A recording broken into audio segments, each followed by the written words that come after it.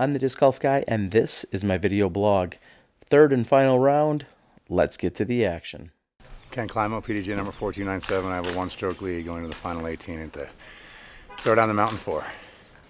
So 1 week from today, you'll be celebrating your 48th? 48th birthday. How's that feel? I feel good. Feel good physically. It's just mentally 48. So that seems like a big number. Close to 50. You're still under par. Good luck out there today. Thanks. I'm Daniel, Clearwater, Florida. One stroke behind the champ. See if I can't lay it down.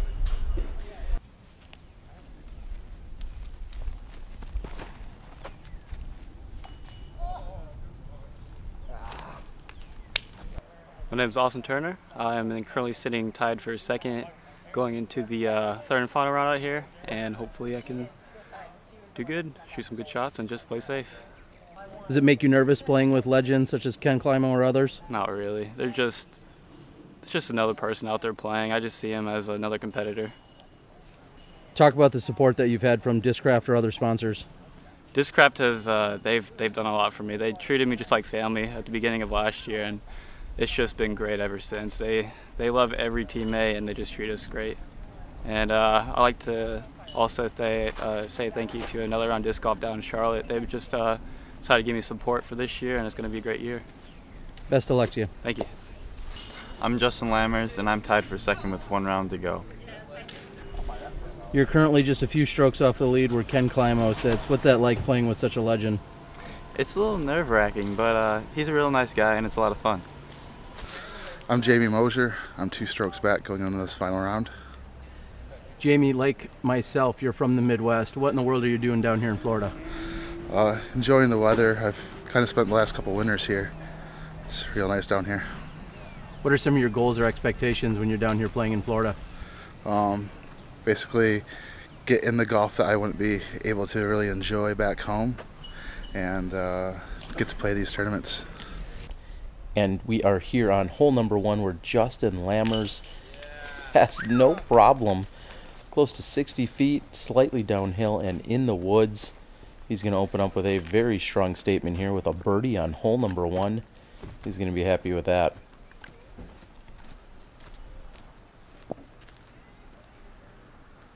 Danielle here, very excited as he's been working on his game. He's talking about traveling and touring a little bit more here in this 2016 season. And just short.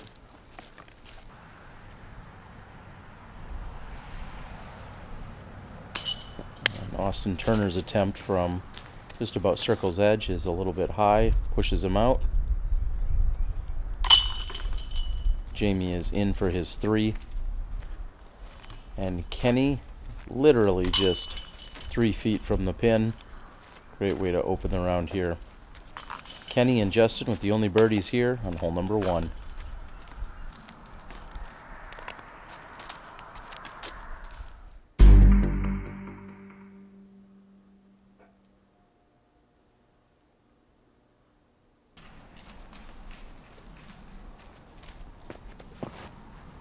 Hole 2 has options of going out with a wide right-handed hyzer route or going up the middle so you can take it a little bit more directly.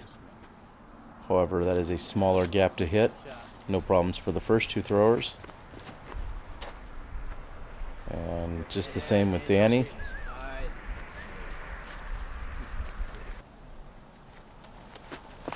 One thing that you'll notice here with Austin is his left-handed forehand shot is very efficient. Jamie Mosier even commented recently just how it looks. He makes it look stupid easy, I think was something along the lines of how he phrased it.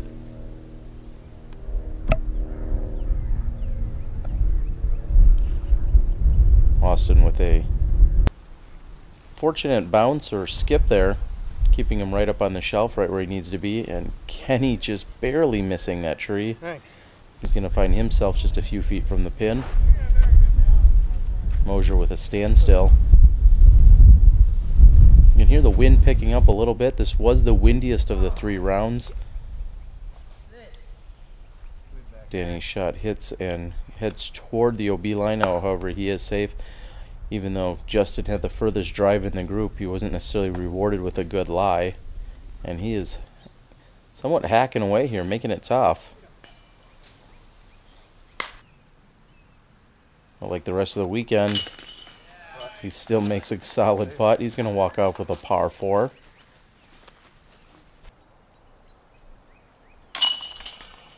Danny's in for a par 4 as well.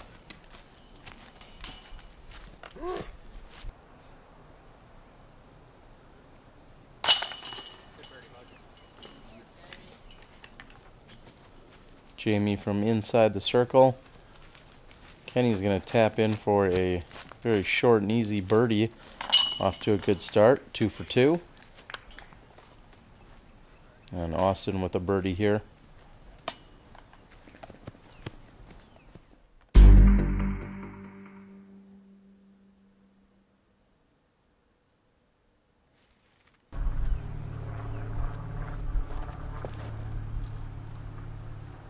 Moving back to the long tees for this round.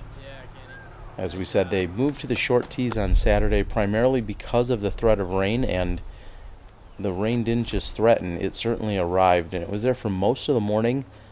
All of the leader card in the Open division managed to stay away from any of the rainy conditions. However, some people that played early in the day were not loving life. But that is, in fact, why you saw them move to the short tees for that second round, and ultimately it was the right call. The round still lasted over 4 hours. Justin here throws a great shot right up the middle.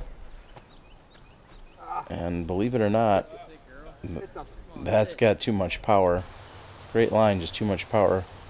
Here's another forehand.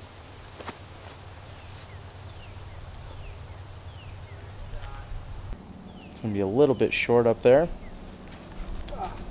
And footing is the name of the game here on this second shot. As you can see here by Kenny, you've got a few rocks to deal with. You also have a upward sloping incline. So Kenny trying to make the best with his lie. It's really in a great position. It's just now a matter of having good footing. Oh, hit it. Go out of bounds. And I think he was foreshadowing and doing it somewhat sarcastically, because he did just that. Hit the tree and then carried OB. Justin had hit the tree during Saturday's round and carried OB. Justin made the long 60-footer to save the par. That's Danny's third shot. And Kenny taking a full 2 meters. You'll see that come into effect a little bit later. The rule for the weekend was that if you were within 2 meters of a barbed wire fence, anywhere within 2 meters of a barbed wire fence, you got to pull it upwards of 2 meters out. Normally when you're OB, you just have the 1 meter relief. However, with a barbed wire, they wanted to play it safe so no one would get injured. And short, he knew it.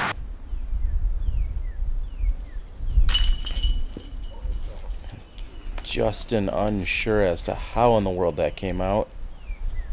It looked like a really solid birdie putt. Danny letting one slip by there.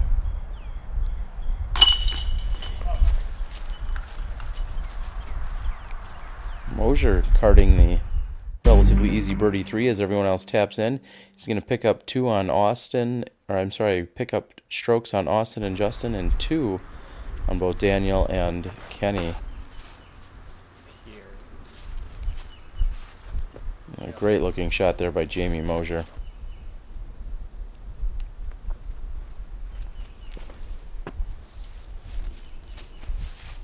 And that forehand, had it just had a little bit more hyzer angle on it from the forehand release, I think it would have skipped up nicely.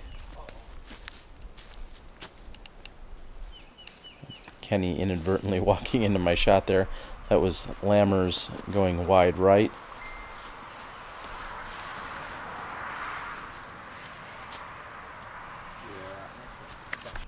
Climo with a similar shot that we saw in the opening round.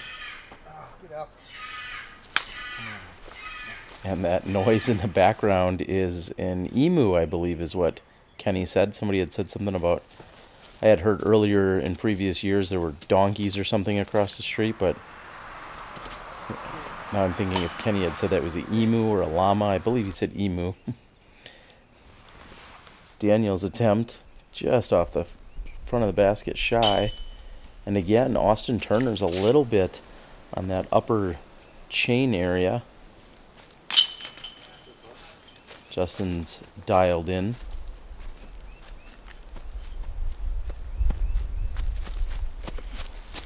Mosier's got an opportunity for another birdie. He birdied holes 2 and 3, so this would be his third birdie in a row. Count it. Mirror Austin, Jamie. Kenny with an easier putt than he had for birdie on Friday's opening round. Most of the guys tap out. Again, birdies for Kenny and Jamie.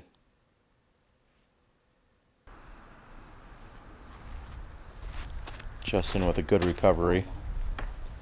Jamie somewhat yanks that one to the right.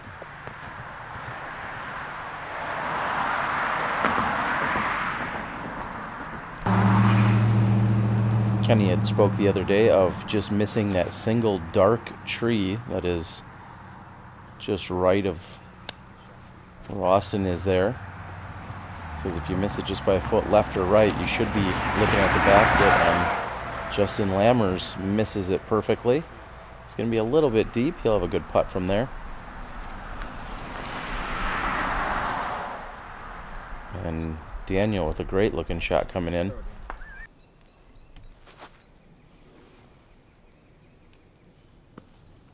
Not much Jamie can do except for lay up. Solid putt by Lammers.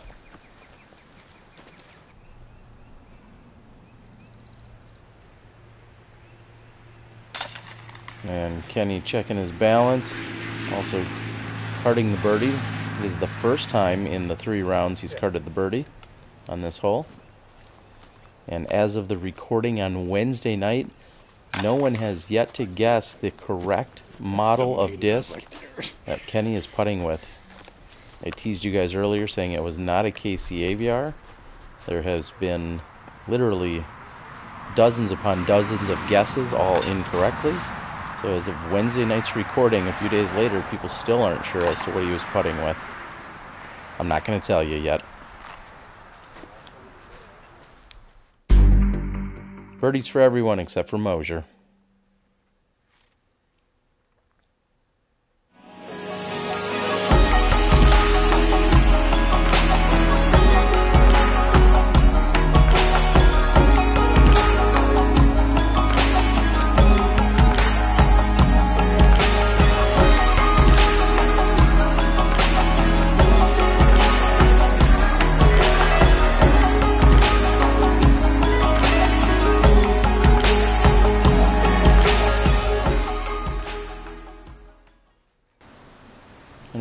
To the new hole 6.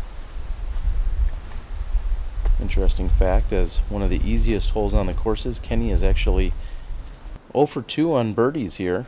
We'll see if he can change that during this final round.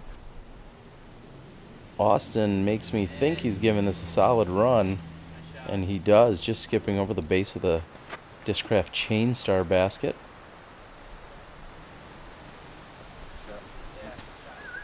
That's Lammers throwing a Nova. Daniel, do it again. Good job. Daniel not thrilled with his effort.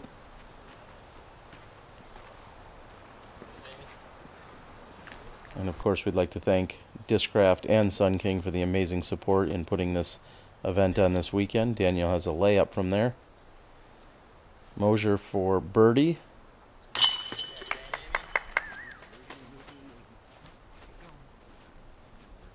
Just inside 30 feet. He's now birdied 4 of the last 5 holes, getting off to a great start here.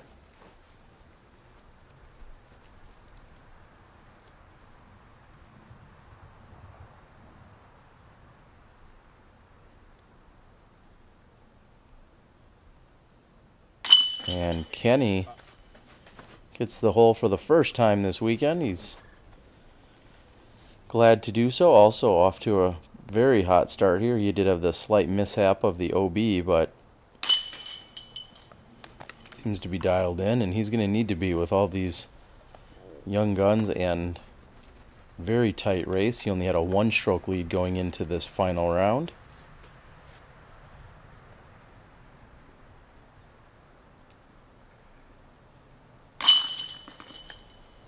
And another birdie. So we're going to see, just like the previous hole, 4 birdies and a single par, except for this time Daniel's left out in the cold.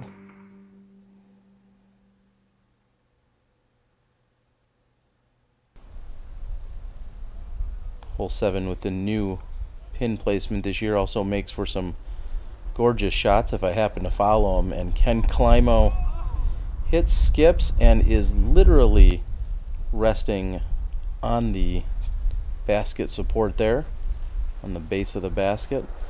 Gorgeous forehand here by Austin Turner.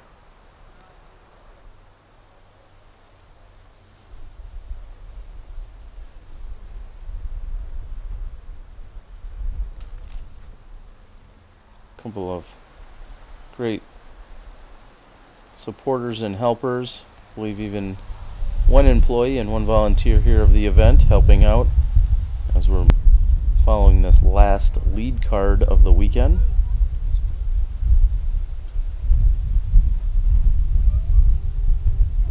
And I gotta admit, in the 6 or so years that I've filmed disc golf, I think those were some of my favorite shots I've actually captured myself. And Justin captures another birdie.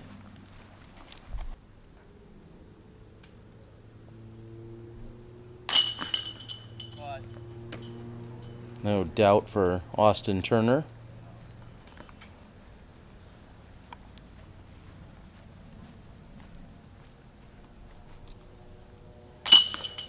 Daniel moves himself to the good side of par, as in under par. Jamie will tap in for the lone par, and there is Kenny resting right there on the base of the basket.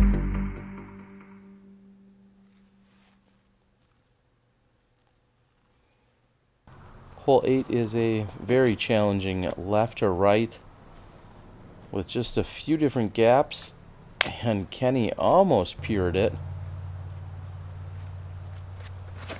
Unfortunately, this hole, if you don't hit a gap, as long as you don't get into any major trouble, you're probably looking just to get up and down and card a par 3. I believe in the previous 10 attempts I've seen on this hole in the first 2 days, I think I've seen 9 pars. And that includes playing from the slightly shorter tee that you can see. Daniel's not sure if that gets through. It looks like it does. And Jamie going with plenty of heat as that's moving from left to right. Kenny has a standstill approach.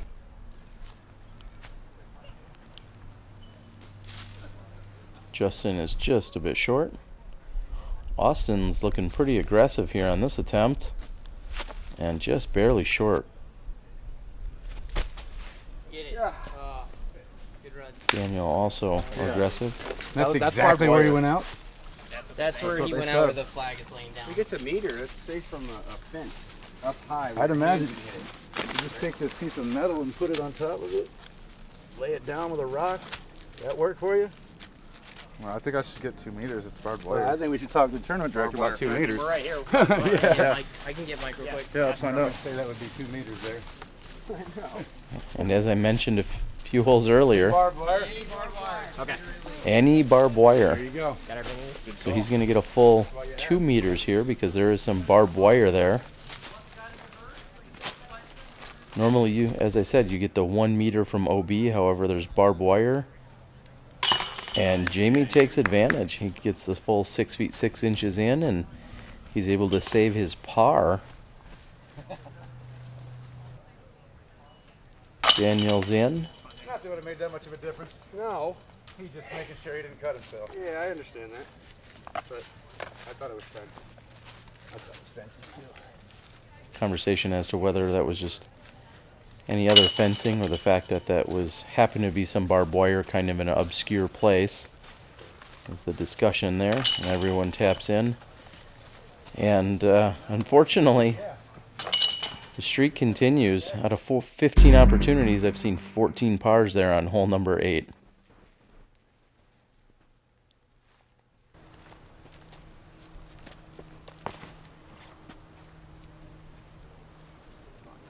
Kenny with a nice turn and gets a kick off of the trees. If that had gotten sucked in, he would have been in a world of hurt. As that's on the hillside.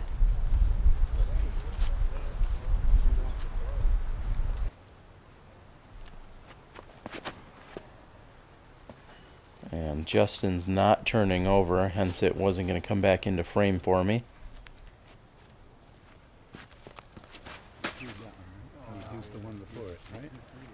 And Jamie definitely pulling that further right than you'd like to be.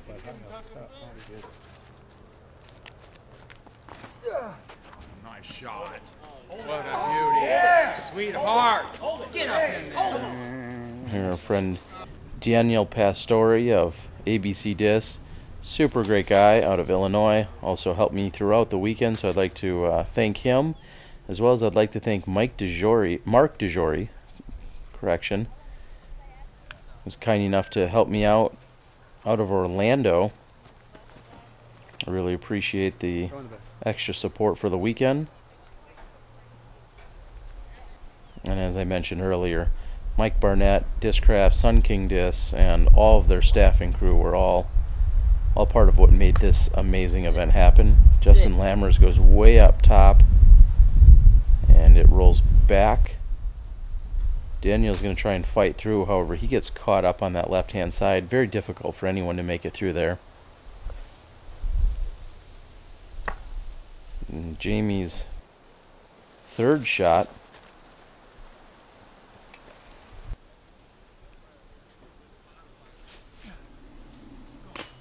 Another solid run there by Daniel. It seems like he's been all over the basket. And Jamie hits the one tree between him and the basket there. Kenny's going to make sure of his footing.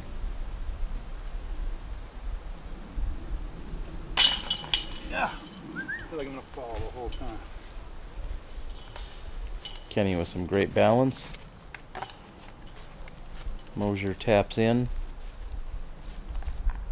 Justin has this single tree to contend with as well. He's going to take his time, make sure that he can get into position. He's going to go to one knee, make sure it's legal footwork.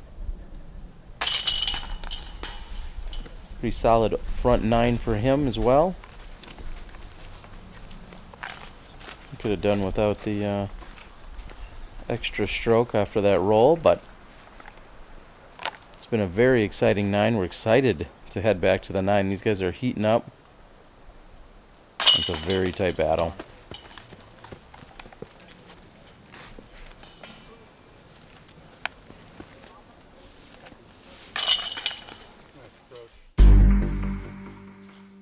Kenny with a 2-stroke lead, moving into the back 9.